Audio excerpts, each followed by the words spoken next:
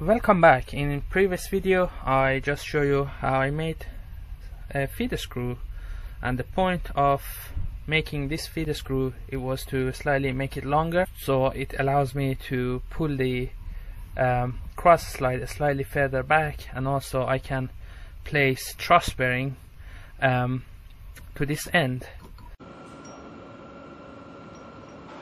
To begin with, I used piece of mild steel to make the bracket, and I already measured all the dimension, and I had a drawing with me, so I did the rough cut to simply turn down the part to the specific dimension. And the first task was to make a cap for the truss bearing. So I center drilled the bar and used a few drill bits to make a around 10mm hole at the center of the bar, and simply remove some material from the face and make a housing for the truss bearings. After doing the housing, I simply part off the face and I had my cap ready. The second part was the bracket itself, so I repeat the process, removed some materials from the face, made a housing for second sets of truss bearing. And while I was doing all the cuts, I try not to remove the bar from the chuck or move it around, because all I wanted were all the parts to be concentric. And after finishing the face, I marked about 3/4 of the length and simply turn it down to the smaller diameter. I didn't want my bracket to be very basic or just a round bar, so I slightly removed some material from the lower base, and also put a chamfer between the bigger diameter and smaller diameter, and simply part of the bracket. If you are enjoying this type of video, I would appreciate if you take your time and click on the subscribe button and support the channel. It helps me to create a better content for my channel. I know.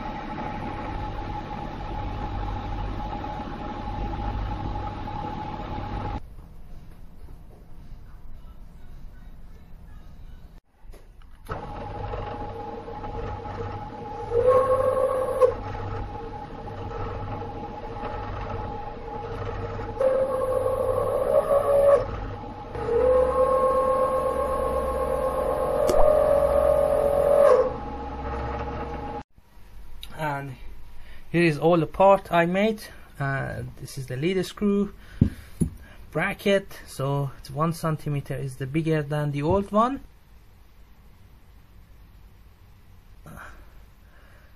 So I leave it just aside. To assemble it, simply I place my truss bearing in there like this, and it slide in, and from the top also another truss bearing slides in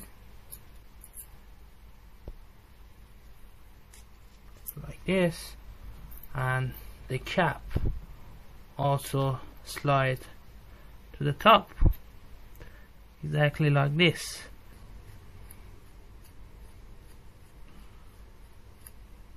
It turns nicely. There is at some point I feel a little bit of resistance, but it's not much.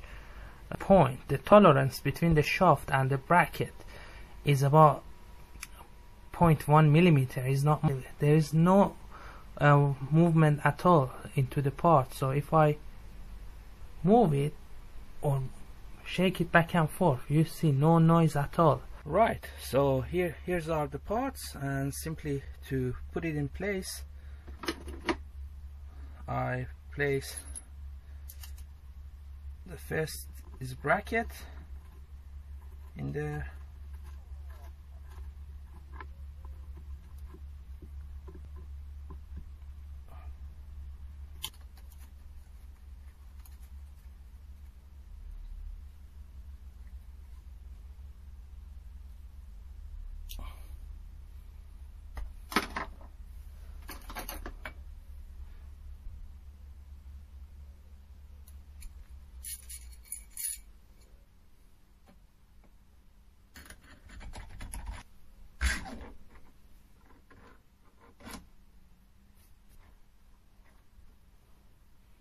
just quickly put the handle just to turn the feed screw in place like this.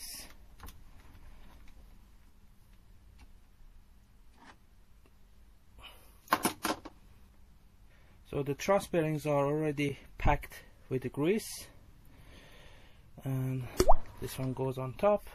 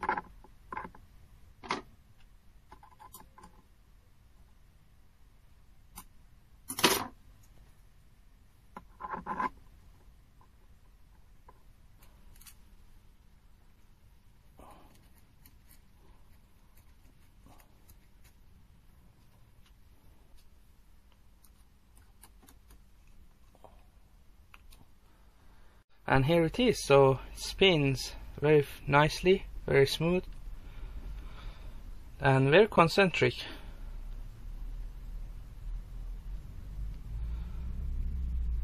And there is not much play into the cross slide, and that was the main point of having the truss bearing on, to get rid of the backlash. The problem with these small lathes is the cross slide is very light. It doesn't have that much mass into it, and if you're trying to cut apart, that slight amount of play can play into the measurement. So it's better to have a tighter fit rather than a loose fit, and that's why I made this bracket. And as you can see, there is very slightly gap is right here between the bracket and the cap, basically to preload the truss bearing, and the gap is very little, is less than a 0.2 millimeter, because if I wanted to make in a way so these two faces contact each other, it means basically the inside, the truss bearing could have a loose fit and it could play. So with this setup I can preload my truss bearing, and the gap is not much, so I shouldn't be worried about any debts or dust getting there. Ideally I should put some clear coat on the bracket because it's a mild steel and over time it might rust. All it left, I need to index the bracket, and hope you enjoyed this video. Thanks for watching and see you next time.